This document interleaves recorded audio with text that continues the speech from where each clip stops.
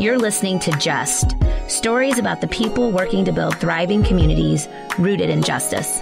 I'm Jes Averhart, co-founder of Black Wallstreet Homecoming. And I'm Rob Shields, executive director of the Recity Network. All right, look, so here's why we're here. We're here to get proximate. We're here to listen. We're here to process. And we're here to help you process. But here's what we're not going to do. We're not going to be preachy because we don't have all the answers. And we will never make you feel like an outsider.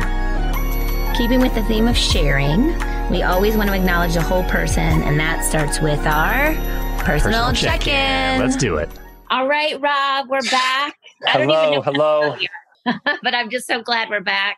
We have a great guest today, so I'm really actually pretty excited to get into the conversation, but we can't do that until we check in with each other and check in to see how my friend is doing. How are you, friend? I appreciate it. Hey, today I'm hopeful, Jess, and I don't want to leave as much time for our guests as possible here, but I think I heard that people are trying to redo their Zoom intro icebreaker question, right? And I think I heard one recently that I really like is, what's one or two words to describe how you're doing instead of just the general, how are you? Because everyone feels like they've got to, they either overshare or undershare, but they don't hit right in the middle. I think the word I would use today is hopeful. Some of that could just be the fact that these conversations you and I are having, as much as it is against the backdrop of a lot going on that is really heavy. The people that we are talking to, Jess, the privilege we have to sit in these conversations, it just fills me with hope that change is possible, that we can see progress. You always remind me that progress is not linear, and I think that's a really important reminder, but it still is fills me with hope. And I think today's conversation, I'm sure is going to do likewise. So I'll reciprocate and ask you, hey, what's one word to describe how you're doing? First of all, a one word for me is tough. Listeners are laughing, I'm sure. But I'm going to do this exercise and I'm going to win. Let's see. Do it. Achieve it. Accomplish it. My one word is curious. That's good. How about that? I'm curious. You have to explain it. You can't just. Well, I think I'm curious. We're in a like our days continue to evolve. The news cycle continues to shake me up.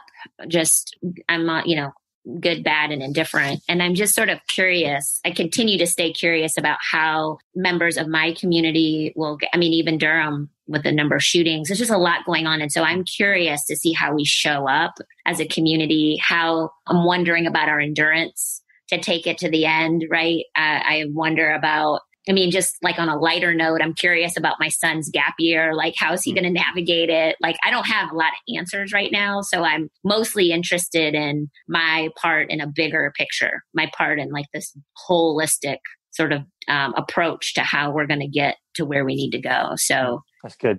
I just don't know, but I do remain curious. And I think if I were to borrow your word, hopeful.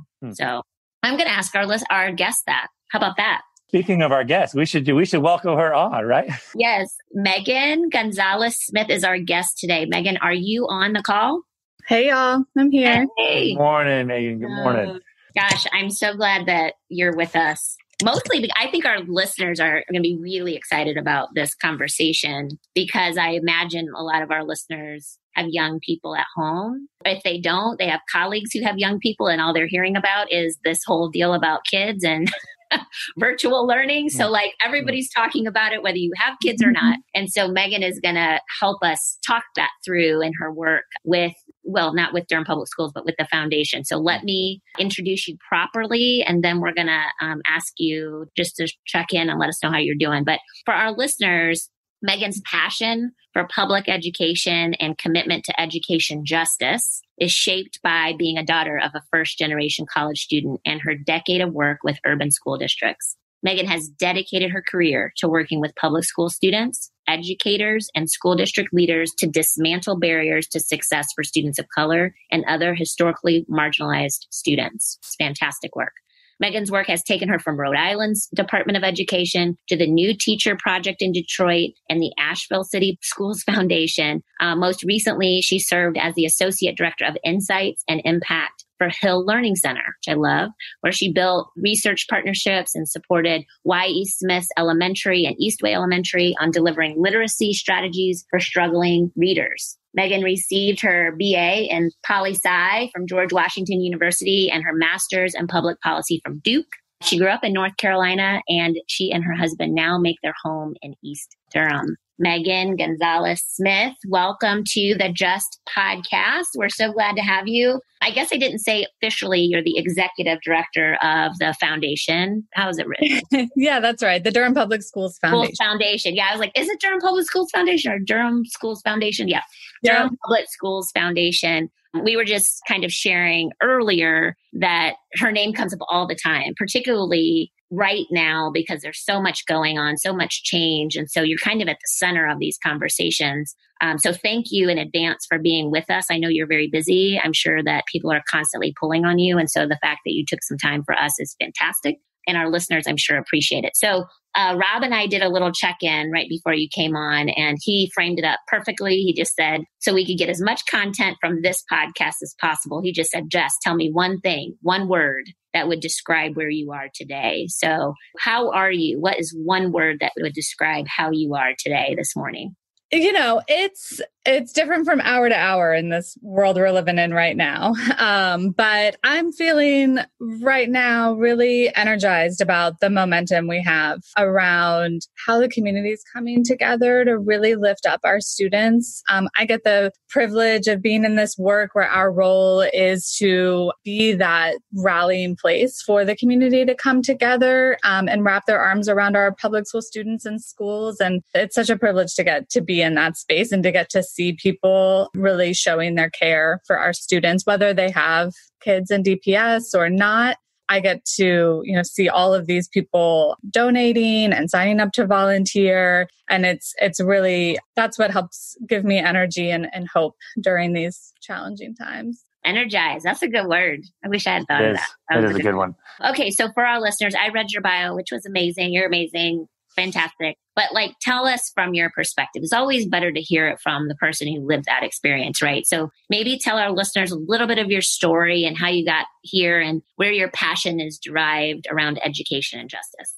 Yeah, sure. Well, thanks so much for having me too, y'all. I really appreciate it. It's a great way to start the day, getting to be in conversation with the two of you. I'm really glad to get to be here and talking with y'all. So what really informs my orientation to public education justice is my formative years as a child, really experiencing two different worlds that exist in this country. I grew up, splitting my time between a part of my family that had a lot of privilege and access to whatever schools they wanted, and an assumption that everybody would go to college and there was going to be no problem paying for that, and they could pursue whatever path they wanted.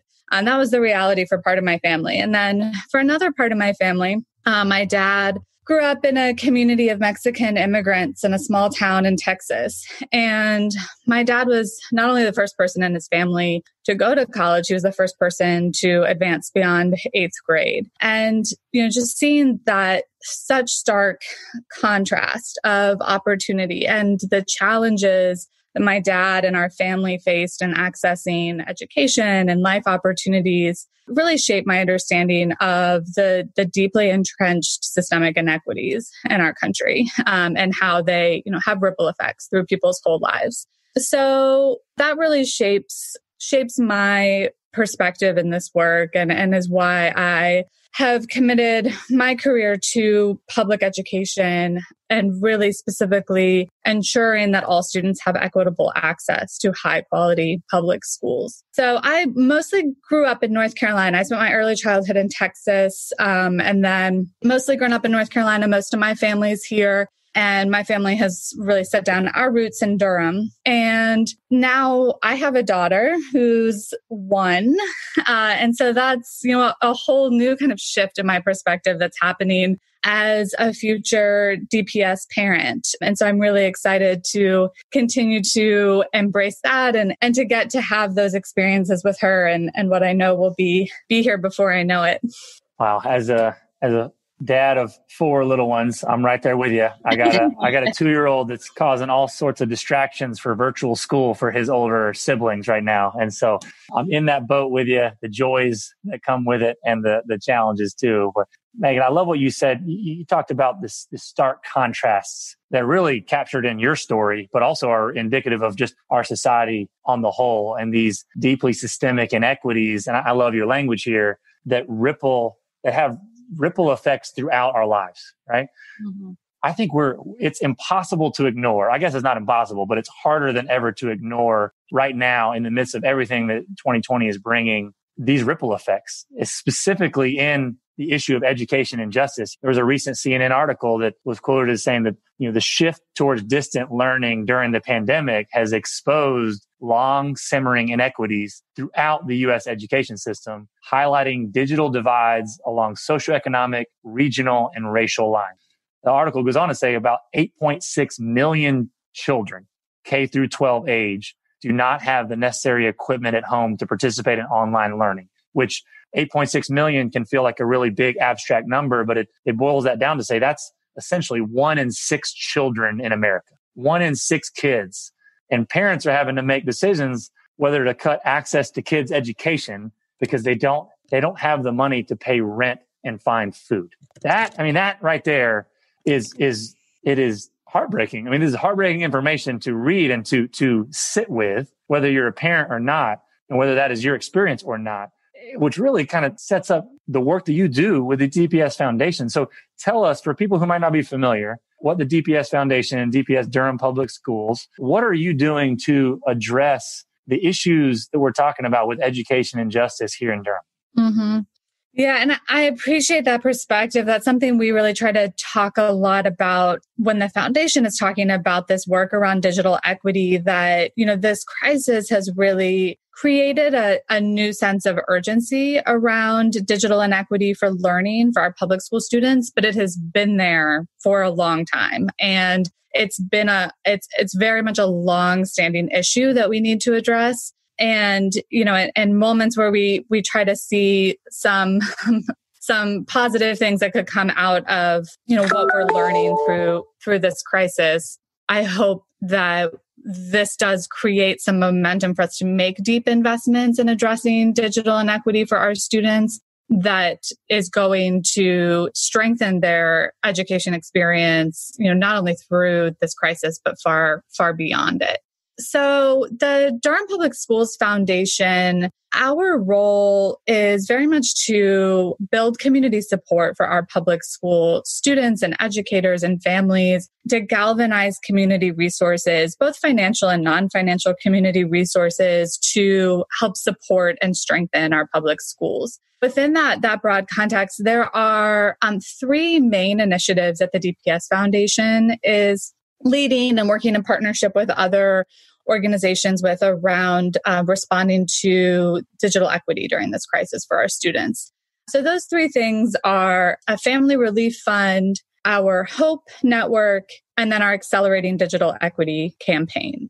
So our Family Relief Fund is a fund to provide emergency funds for families who have critical needs in this moment. And there are enormous needs in our community, beyond what we have the full scope to address. But we wanted to do what we could to help provide some funds to support our families, our DPS families in this moment. So in August, we provided over $100,000 in funds to families for needs like rent assistance, food, health costs, things like that. That was our Family Relief Fund. We'll be looking to hopefully reopen that for another round in the fall. We also launched this summer what we're calling the Hope Network, Hope standing for Harnessing Our Partnerships for Education. And this is really about how we can help galvanize and organize the vast resources in our community, non-financial resources that people want to offer and help to support our students and our schools in this moment. But it can be hard to figure out how to wrangle all of that and to link people and businesses who have things to offer with schools and with the school district as a whole. And so the Hope Network is an effort to help organize volunteers and resources like space, free community space, free outdoor space that can help our schools and our district meet the unique needs of students during this time. And then finally, in June, we launched the Accelerating Digital Equity campaign, which is raising funds to support ensuring that all students in DPS have access to high quality digital remote learning. Again, both during this crisis and then long after. That campaign is raising funds to support 4 pillars, which we really see as the 4 things that make up the ecosystem for students to really truly be able to realize digital equity. I think of these as all 4 of these things need to be in place for a student to be able to be successful with remote learning. If any one of these is missing, the other 3 don't really deliver for the student. So those 4 things that we're raising funds to support are, first and foremost, access to technology and internet. You need a device and you need to be able to connect to the internet. And so this campaign is helping fill any gaps with the district's work to become what we call one-to-one, having one device for every student. Second is ensuring that our teachers are well supported and have the ongoing professional development that they need to make the instructional shifts to online learning. I think a lot of parents who are seeing their kids doing online learning right now are realizing that this is a really different way of teaching and learning. And so we need to support our teachers in developing their new skill sets around doing remote learning. So that's one of the areas we're helping fund. Another is ensuring that there's adequate tech support for families and students, as well as for our teachers, and that we're helping build the digital literacy skills of our students and families through this work so that they're successful in engaging with this new technology. And then the 4th piece that has to be in place for students to be successful with digital remote learning is they need to have a space that's conducive to them doing their learning. For a lot of our students, they can do that at home. It may be a little loud. There may be a toddler sibling in the background, but they can, for the most part, find a space in their home where they can, have a desk and a chair and they can get some quiet and there's an adult there who can help them, log in, and they have food in their kitchen to be able to go and eat, throughout the day. And then for a lot of our DPS students, they don't have that. They don't have that space at home. And so we have got to create spaces for our most vulnerable students to be able to both access supports for engaging with their online learning, as well as getting social emotional supports and basic needs like meals. And so there is an effort from a lot of different community partners around meeting this need that's called the Hope Learning Centers. And the Accelerating Digital Equity campaign is the philanthropic fundraising arm for ensuring that our most vulnerable students have free access to those learning centers. Wow. First of all, for our listeners, we definitely want to make this available. There's a moment at the end of our podcast that's always called the show up moment. Just for our listeners' purposes, the DPS Foundation has sort of this multi-prong approach, and it requires funding. I would assume that that's the major, right? That's the major moment here. For Family Relief Fund, the Hope Network, Accelerating Digital Equity and Education. That's sort of those are our initiatives. And then you said, which I thought was really well stated, and I want to reiterate this, there are 4 prongs to the accelerating digital equity and education. How do you get this done? Is access to tech, this one-on-one, make sure everybody has a device. Teachers are well supported. There's tech support for both teachers and students, and that the space is conducive for learning. And that if one of those 4 things are missing, it's really hard to say that the quality of education is going to be in play for that student moving forward. I mean, it's just hard to say that we can guarantee that this is going to be a great experience for that student. I think that's really important for our listeners. So thank you for that. That was a really lovely foundation and really clear to me about the work that you do, which frankly is a lot. It's a whole lot of work on any level, but now the added level and layer of this digital learning is a lot for the foundation to carry. So for our listeners, if you want to support that, if you're thinking about the baby in the background or the colleague is like, I'm trying to juggle it all, right? And I want my child to have the best opportunity, but it's hard, right? Or a teacher. who's like, I don't know, this is all new to me. I'm learning and building as I fly type of thing. Let's support the foundation in those ways. So tell me what you think based on what you shared for our listeners. What's the greatest challenge? I mean, I think I could guess. We all going to sit here and guess, but like you're in it. So what are today, as we sit here today on this Tuesday, what is the greatest challenge that you're facing in your work with the foundation and as we go into the fall? I think the big kind of macro challenge I think is important to name is that we do not have adequate public funding for public schools. And that is not, the greatest challenge of the foundation. That's just the greatest challenge our community faces in educational equity. And so I think that's really important to name. We need more federal and state funding for public education.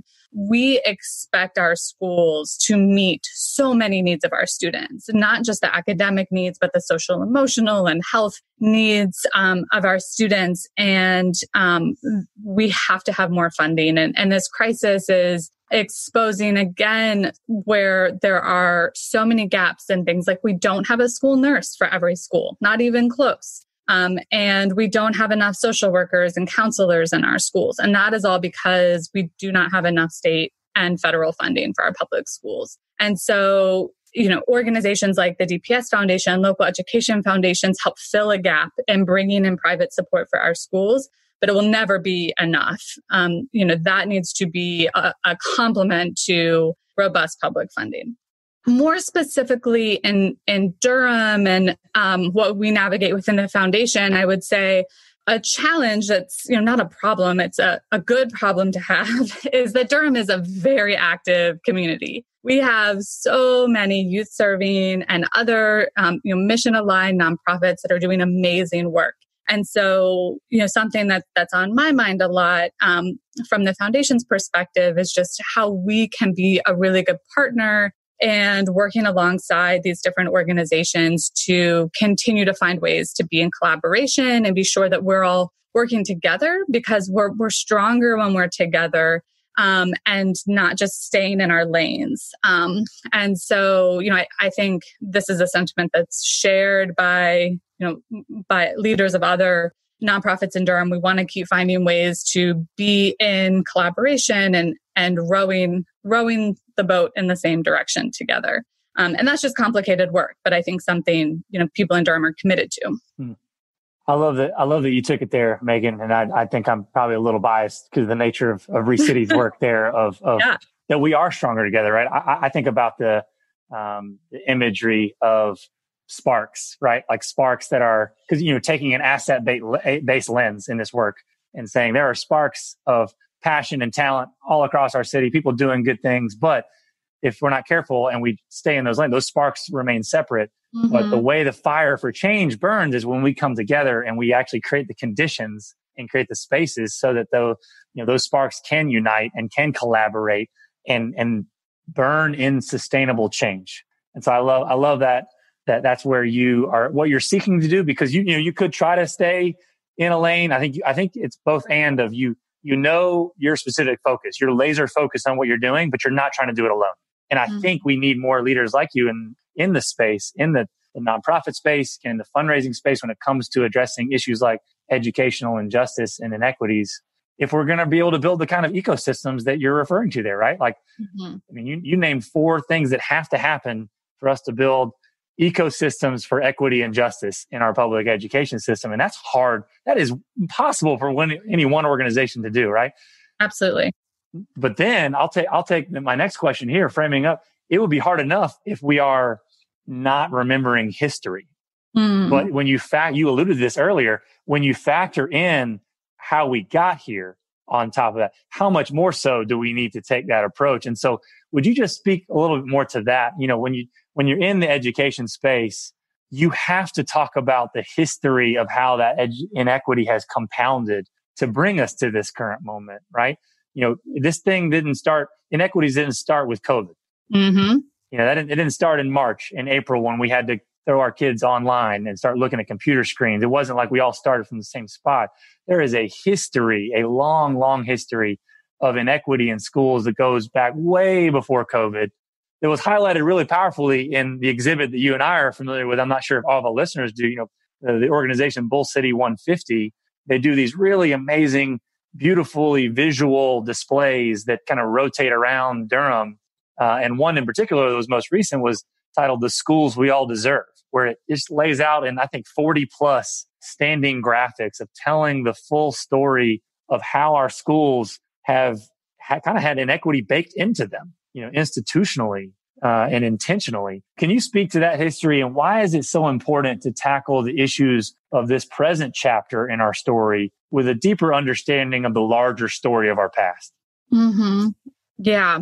I encourage anyone who's not familiar with that exhibit to visit their website right now and see some of what's on there. You can Google Bull City 150, the schools we all deserve, and find it. And it's so powerful. The exhibit, really explores Durham's history of racial and economic educational inequality and how different generations have fought and organized and made huge sacrifices to further educational equity, which is so informative for how we think about how we orient ourselves today to this work. One of DPS Foundation's core values as an organization is that we believe public schools can lead in dismantling systemic racism when they address current and historic systems of inequality.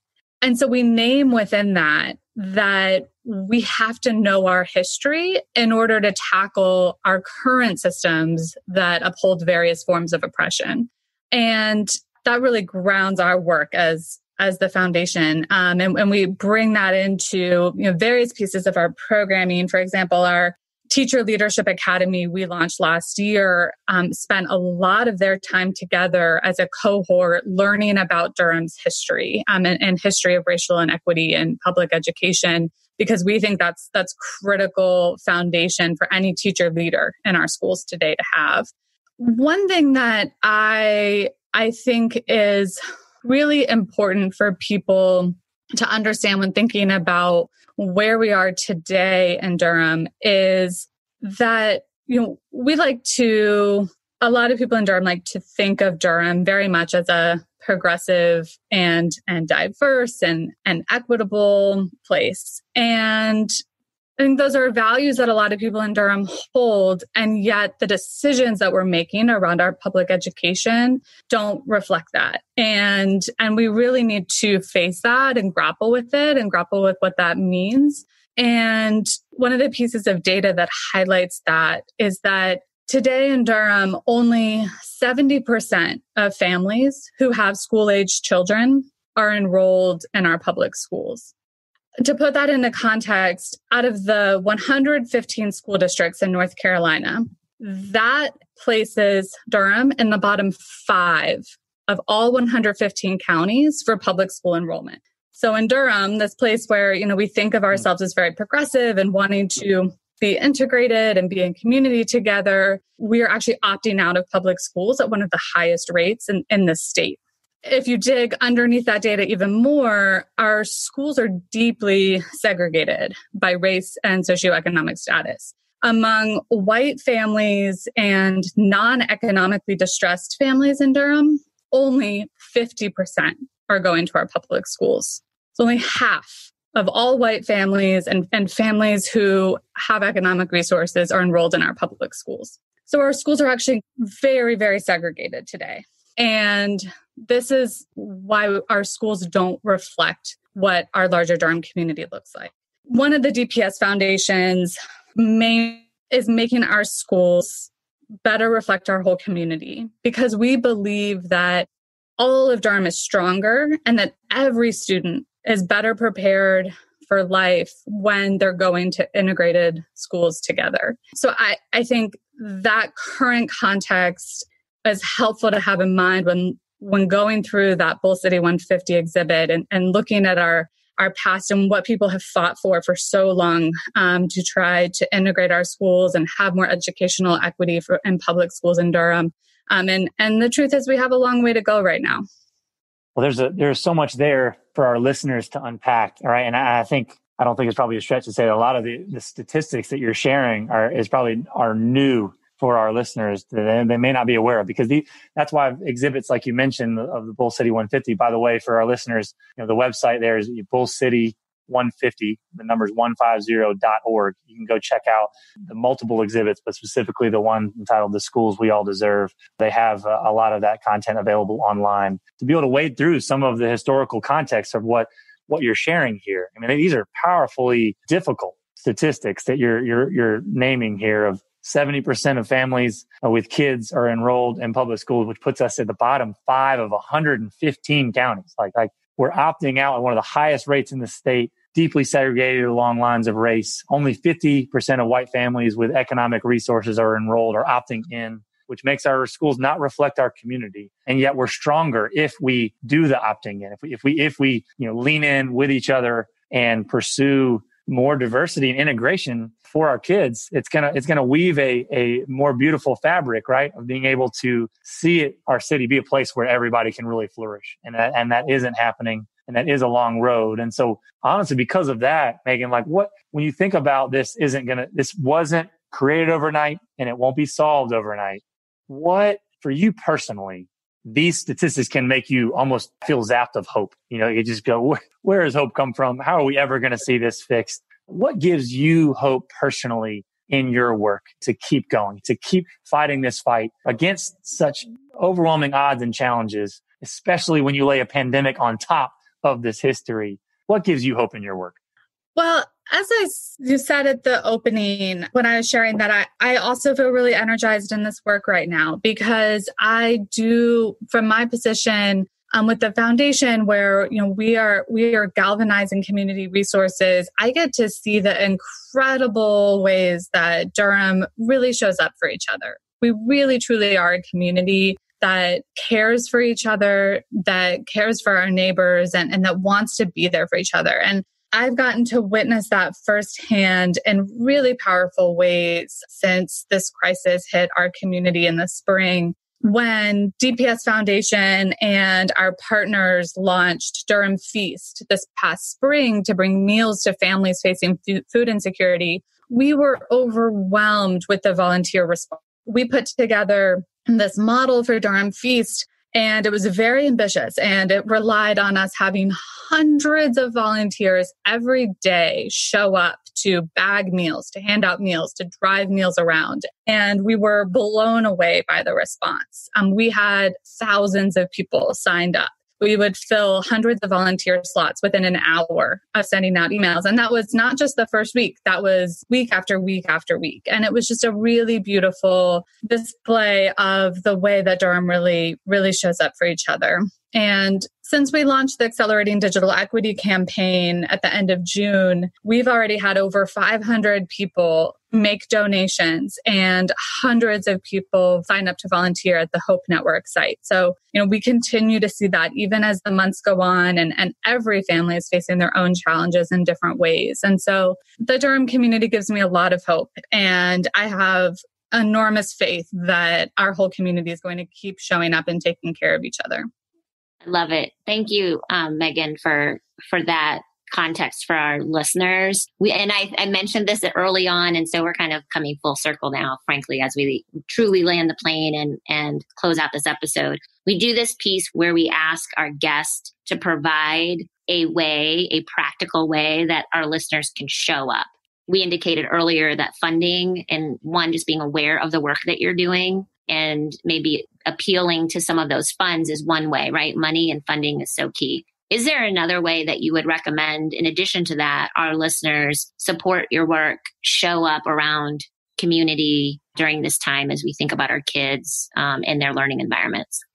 Yeah, so there are 3 things that people can do today. So one is through the Durham Hope Network that I've talked about. That's a way where people can sign up to volunteer in lots of different types of roles, and it's very open-ended. You can go into the sign-up form and say your idea for how you can show up. So that could be, offering online tutoring for a student who needs some extra support. It could be offering translation services to support, teachers who are needing to do a lot of translation with families if you're fluent in another language. So all different types of things. So folks can find that sign up form at bullcityschools.org/hope. So that's one way to sign up there. Another is to contribute to the digital equity campaign, which is at bullcityschools.org/digital equity.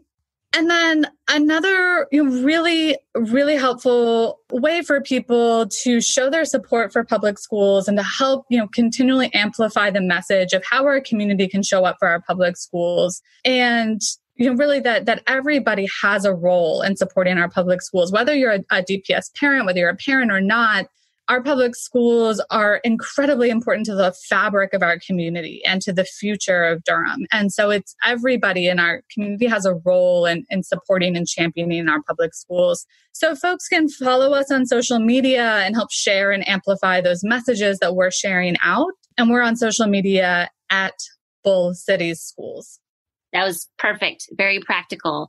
First of all, if our listeners haven't figured this out, if you have any questions, go to bullcityschools.org.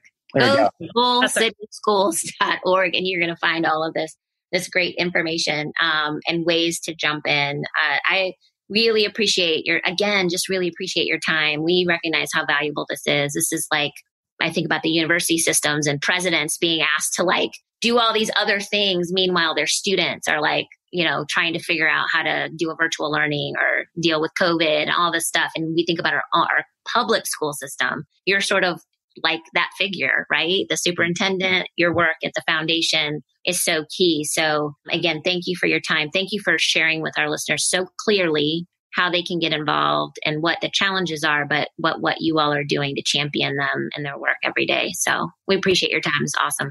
We do, Maggie. We're very, very grateful. And again, we'll drop all these websites in our show notes. So don't worry if you didn't have a pen, maybe you're driving and you're about to get in a wreck, writing down the different ones. When in doubt, go to bullcityschools.org, but we'll drop those specific links in our show notes too. So you can go, because I would want to echo what Megan, you just said. Everyone has a part to play. Schools are such an important part of the fabric of our communities. And so let's all lean in and figure out how we can join you in writing this next chapter together for our community. So we were grateful for your time. Thank you for the work that you're doing and for taking the time to be on with us today. Thank you so much. I really, really enjoyed getting to talk with y'all. Appreciate all that y'all do for Durham. Thank you. You too, Megan. Take care. Bye-bye. Bye. All right. Feel like I'm a broken record, Jess, but there was a lot there. She did a really wonderful job. I mean, there's so many plates that they have spinning, right? And those are deep waters they're trying to navigate. I think I'd love to hear your main takeaways, but for me, the thing that stood out most of everything she said was really to sum it up in a way that Megan and the DPS Foundation, what they're doing, we talk about mental models and we talk about lens shifting, right? And this year being an appropriate year to do that. To me, the most powerful part of that interview is that Megan and her work is kind of modeling for us what it looks like to wade into addressing root causes by looking backwards and to the side so that we can look ahead. And I think that she captured that so well when saying, hey, we can't just look at education justice as if we're starting from today. We have to look back at the history of how these things got to be the way that they are so that we can see our present moment clearly. But not just even that, we can't just stay in our lane. We've got to look to lean in, which is kind of echoing other conversations we've had, right? Where people are saying, you got to link arms and collaborate because we need each other. And this has to be a team effort. We can't do this alone. No one organization. I mean, everything they're trying to accomplish cannot be done alone. I mean, it's a ginormous task.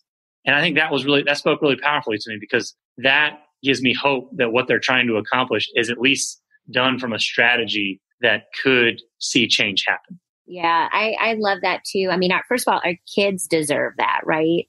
Our kids deserve leadership that is being that intentional, that has built around thought leadership that involves recognizing the past, learning from those mistakes, understanding what worked well, where are we presently, and how do we push forward? Particularly now, to your point, like when everything is changing, you do need to have some anchoring around what works, what doesn't work, historical and systemic racism. How do we pull ourselves out of that so that we can move forward in this new, very unpredictable environment that we find ourselves in, living environment, working environment, learning environment, right? And I also love that formula that you said about looking back, looking sideways to look forward. Frankly, that's what we all need to be doing personally. It's that, again, personal and spiritual accounting. Well, when we say that, I guess we've never really provided like how to do that, right? But that is the recipe for in accounting, is to look back. What has informed you? How do you see the world? Why do you see the world, right? 5 times, 5 whys, remember? Why? And then where am I now? How do I see the world based on that? How do I see it today? And then am I ready to get honest with that information so that I can be better tomorrow than I am today as I move forward? And so I loved just the formula from a micro level, frankly, and the macro level by which she works. So they're doing a lot of work. They are. They're doing a lot of work, and it's a healthy tension, because I think you and I talk about this a lot of when you talk about addressing injustice, you almost feel pulled towards one of 2 poles on a spectrum. Yeah. One of either dwelling so much on the past and you're so immersed in the problems of the past that we actually don't take steps forward, which I think there are dangers there. Sure. There are also dangers to skipping over the past, pretending like it didn't happen and saying, hey, let's be solutions minded, and wanting to accelerate and go too fast. And that's not going to work either, because you have to weigh context. You have to look at how the story of your community has shaped your present and will continue to shape your future. And I think that's what we're constantly striving to do on this podcast, is to try to center the both and, right? Not the either or. We're not going to ask you to pick either of those. Which one is more valuable? They're both valuable. You've got to move forward with a lens of the past and to see your whole surroundings in your present, to have that clear sight, to have that clear mental model, because we need each other. I have blind spots, Jess, that your friendship helps me to fill. And I think that's the model of leaning in this work.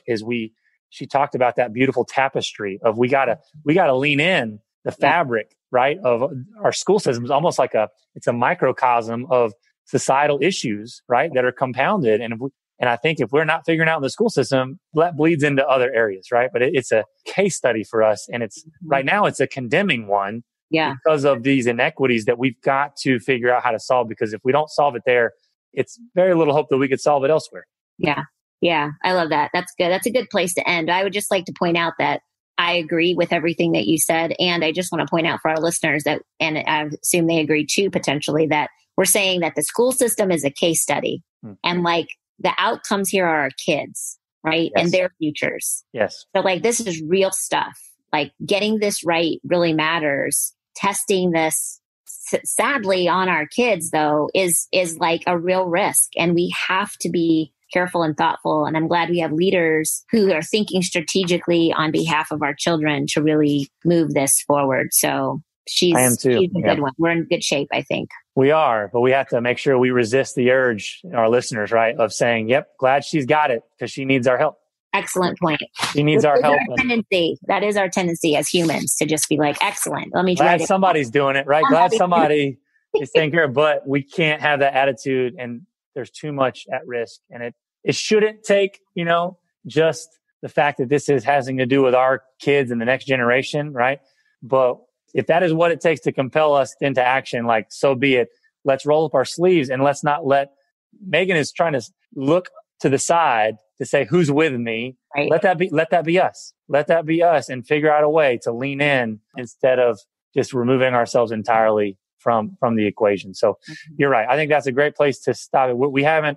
This is not solved and this is not over, but I think this hopefully positions our listeners to help clarify their lens a little bit, to see this a little more clearly, and to assess the playing field so that they can enter into it and pick up the ball and help us move it forward together. That's right. I love it. Very good. There it is. All right, friend. We'll see you next time. Until next time. All right. Take care. Thanks so much for listening to Just. In the spirit of sharing, if you like what you've heard, tell a friend about the show and give us a 5-star rating and review. Many thanks to DJ P-Dog and producer Low Key for producing the music for our show. Subscribe on Apple Podcasts, Google Podcasts, or wherever you listen to podcasts. What actually is driving racism at its core is about power. What makes it racism is that discrimination and bias combined with power. You can have diverse representation and still have racism. At its most micro level, there is discomfort in change.